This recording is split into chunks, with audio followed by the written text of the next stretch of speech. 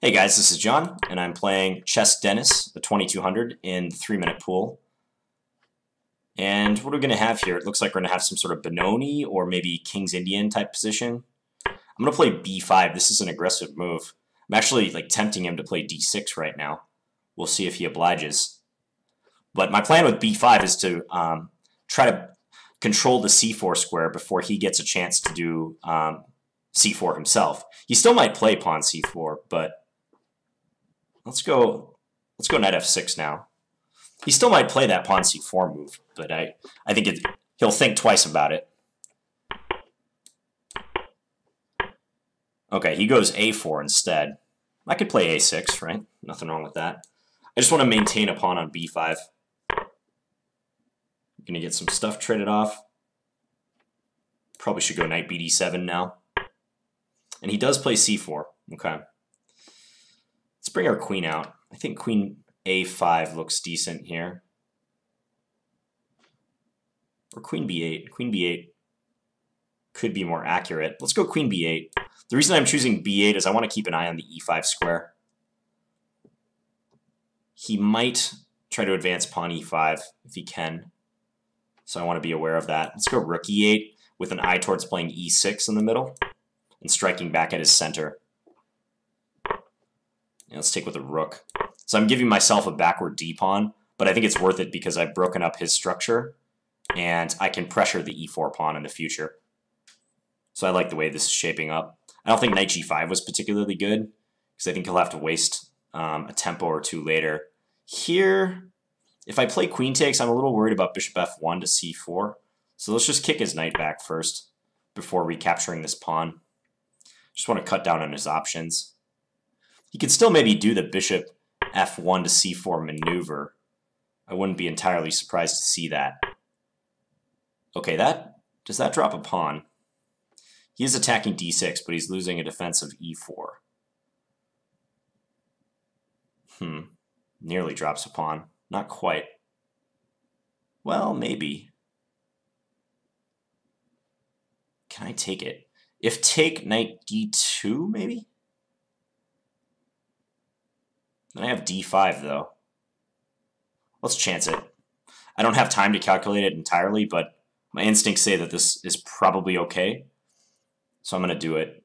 The onus is on him to get the pawn back now. My rook on e8 is undefended, though, so I have to be aware of that. So I was thinking this move. And if he takes on e4, I can take on c4.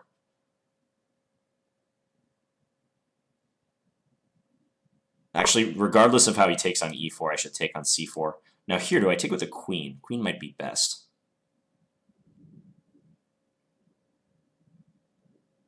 Yeah, I like queen takes. I do see he has a simplifying line. He can trade queens, and then he can play knight f6. I take with my knight. He that trades the rooks on e8, and then he takes on a8. And we're in an endgame where I'm up a pawn, but check. Yeah, he's going to go for this line I just was mentioning. I'm up a pawn, but if he can trade off a little bit, it's fine for him. I bet he'll play bishop d5 now, yep. Okay, I think he wants to go bishop f4, so I should seek to stop that. I'm going to play g5. Problem is he can go pawn f4, though, right now. He does not. Does not do that. Okay, in that case, I think I should take the opportunity to just get rid of this pawn. I think he should still play f4. He does not again. I'll get my king out of the pin. So now if he goes f4, I can play f6. It's nice to know. Now he plays f4. Hard to say that my winning chances are that great in this position, because it's hard to play against these... Let's just go here to try to force this pawn forward. It's hard to play against this structure he currently has. I need to get my knight around to attack this guy somehow. It's going to be tough, though. I'm worried about his king getting active, too. Let's try to get our king going. Let's just see where this leads us. And always there's the threat of going into a opposite color bishop endgame. That's always hanging over my head. Let's do this. Time warning. Let's go here.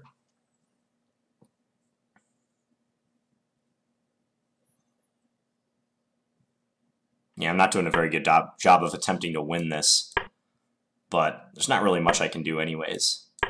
He could have just traded into the endgame right there. He didn't do it. Yeah, he's trying to keep like winning chances alive.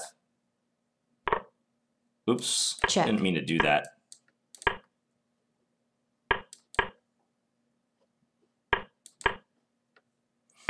Okay, now I'm like worse. I gotta try to draw this position.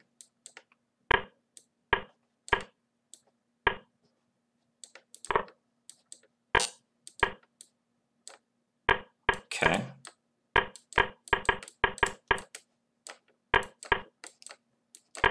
Okay. Check. Oh, I lost on time. Yeah, I maybe should have acquiesced to a draw earlier. Although, I offered a draw and he didn't take it, but whatever. Yeah, that guy was pretty fast down the stretch there. I think I was justified in taking on e4, though. This is like a radical move, b5. It's kind of an unusual position, but you know, I figured, like, why not go for it? I think maybe d6 is the only move to try to fully take advantage of this, but if d6, I just go knight c6. And yeah, he can take on e7, but that actually facilitates my development, doesn't it? I just take back. So I was happy with the way this played out. The only thing I'm really curious about is whether I could have grabbed on, whether I was justified in playing knight takes e4. Okay, here I'm also curious about something, what I should do in this position. Okay, computer likes queen b8. Because my fear, I almost played queen a5, but then I was worried that he might go e5. Because my queen is not eyeing that square. And if, let's say, d takes e5, knight takes e5, there's a tendency for the e pawn to become loose in positions like this. Benoni or Benko players will know that sometimes this can happen, especially Benko players. I guess Benoni, maybe not so much. But I guess I'm okay if I do this and then take here, since if he takes e7, I can win d5. The engine's showing a line like this where black gets sufficient play. But I'm happy with queen b8. I think queen b8 meets the goals of the position pretty nicely. Just defend b5 and also keep an eye on e5. e6, I like this plan too, to get counterplay. Yeah, it seems more comfortable for black now. I agree with this evaluation. That's pretty high, actually. Computer is giving me a hefty advantage here. And here I did play h6. I mentioned that if queen takes, I was worried he would go bishop f1 and then put the bishop here and gang up on the f7 pawn. Computer thinks that's nonsense because I have d5. Okay, that's pretty convincing, actually. His rook on e1's undefended. So I can play d5 and exploit that pressure. So maybe I was getting too smart for my own good, but still, h6. He went here. Okay, so this is the moment of truth. Computer says queen b8 is better, so why doesn't it like this? It also says this is good, though. Maybe the line that we chose in the game is just best play for both sides. I guess I could take with the pawn if I want to try to keep some tension. And he could do the same exact line. Oh, but I can take with the queen in this case and defend the bishop on a8. So he doesn't win a piece. Yeah, I wonder if pawn takes is more testing then. I see that the computer thinks he should play rook d1 then, going in a completely different direction, just getting out of the pin. It didn't occur to me that the queen on b5 potentially protecting the rook would be significant here. I didn't stop to think about that at all. I just played queen takes c4. Check. But I do think this endgame is probably drawn, even though I'm up a pawn. Yeah, and after he gets bishop d5 in, there's probably not much I can do. I mentioned that I was a little fearful he would play f4. And that's because, like, think about what happens after f4. I'll just turn off the engine. But after f4, what are my options, really? Because he's threatening to take on g5. So I either have to capture myself or defend this pawn somehow. I can't really defend it. Well, I can't defend it with my pawn. That's clear. That's illegal. So I could play bishop f6, I guess. But I don't know. My bishop looks very awkward on this square. So, and if I take, he just takes with the bishop. And then he's hitting this. And he's also keeping an eye on h6. So if I were to move this knight away, I don't even know where. Let's say f5. I'm sure he could just, if he wanted to do something like, maybe take, I take b2, and then like bishop d3, something like this. And if this knight moves, he wins h6, and then we're even material. So that's why I thought he should play f4. And also, since he's playing for a draw here, f4 makes sense just to reduce the number of pawns that are present in the position. He played king f1, and I decided to try to liquidate my doubled c-pawns. So now I might have some small advantage, but the big thing hampering me and preventing me from truly playing for a win here is the fact that should the dark square bishop ever get exchanged, or let me put it this way, if we ever get into an opposite color bishop position, then the chances for a draw just go through the roof, basically. And this was on full display a little bit later in this position. And you can see my time disadvantage was significant. I maybe should have offered a draw like sooner.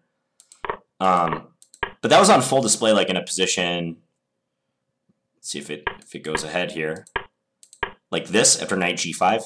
So if he wanted to make a draw, he could do it easily just by doing this. And all he has to do is park his king in front of this pawn, regardless of which way I take back. Let's say I take with the f-pawn. He just parks his king in front of the pawn. He has an ironclad fortress.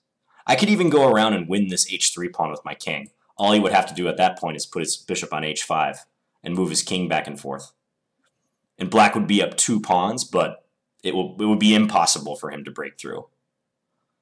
I'll go back and illustrate that in a second. But yeah, and after this, I ran into some trouble, and I had 13 seconds compared to his 20-something seconds. And it was just a time scramble after this, and I lost. Was I ever close to flagging him? I don't think so.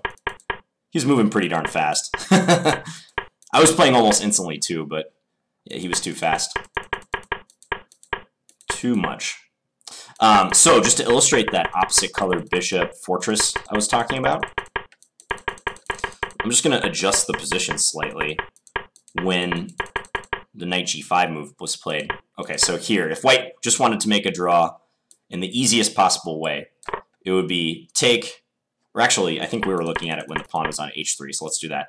So if white wanted to make a draw in the easiest possible way, take, f takes, king c4, and now let's just say I go and somehow like win his pawn on h3.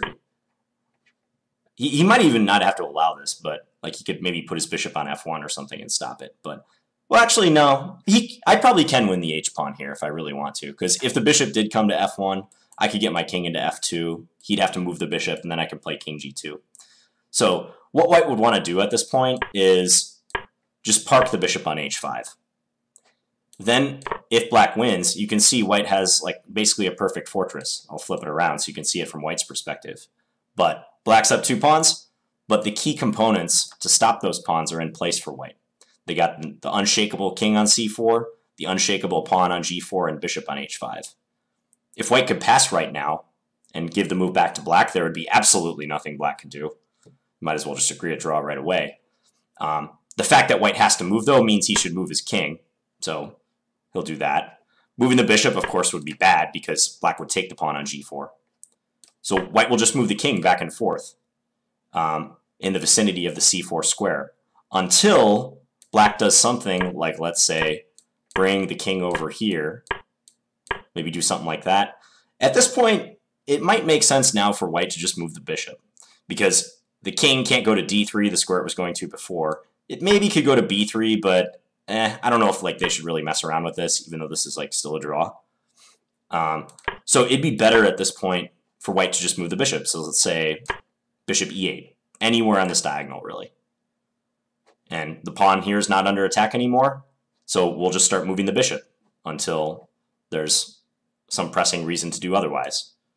If they go attack this pawn and hang out by the pawn again, trying to stop us from moving the bishop, well, we revert back to king moves.